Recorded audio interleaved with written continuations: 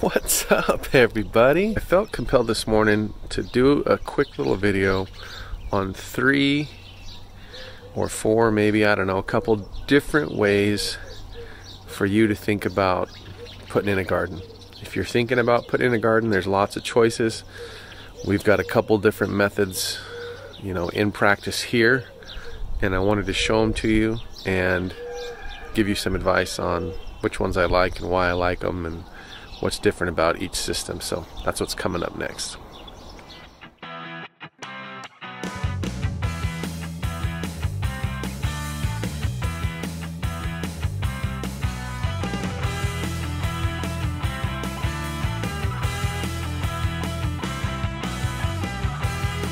Okay, so the third method is growing in ground.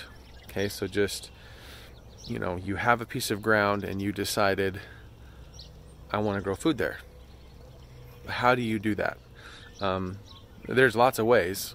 I mean, you can find all sorts of videos on YouTube. What I do is pretty simple. Is I just kind of define a bed. I add soil amendments to it and create paths in between. So I'm just going to turn here slightly past the new greenhouse that's slowly getting put together. Okay, and here you can see my example of that. Let me turn the camera around and we'll take a look. Okay, so these areas, and it extends up there behind the greenhouse.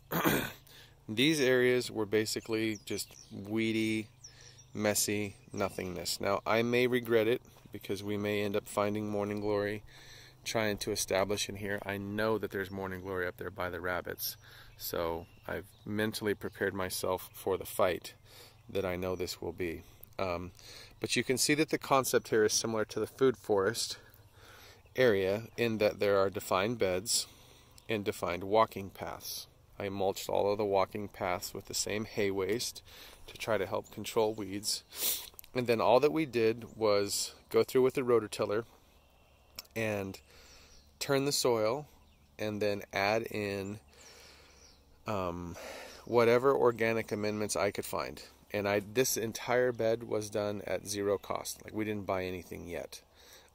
So these have been filled with silage top and manure from the feedlot down at my father-in-law's place, and some hay and just all sorts of different organic things that we just tilled into this soil. Now, it needs some time to sort of season, and so it's down here soaking up all the water from the rain and kind of letting the worms and the soil organisms figure out what's in there and do its thing.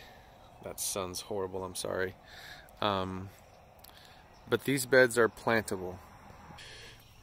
These spaces are going to be hot for growing, and what that means is that the soil is going to be very, very rich because of all of the manure and silage top and other things that I put into it. So I'm going to have to be careful about what I grow in these spaces, but you can kind of get the idea of what's in here. And you can also see right here where the path stops, like, this is what this was. Like, I can see bindweed right there. And there's some cheatgrass and all sorts of different weeds, some bachelor button and dandelions, just tons of weeds, and obviously they're growing like crazy over there helping feed our rabbits. But, you know, I just covered it.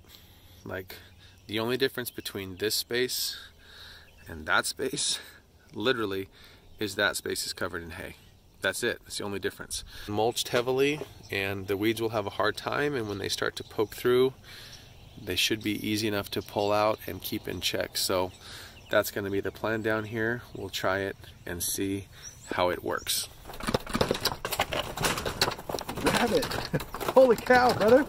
Calm down, dude. What's your deal? I'm not hurting you. I'm just sitting here. Holy moly. All I needed was some shade so I could film, dude. Simmer down. He just kind of had a little spaz attack. Anyway, I had to get down here in the shade of this nectarine tree so the sun wasn't in my face. So that's my third method right there, is growing in the ground. okay?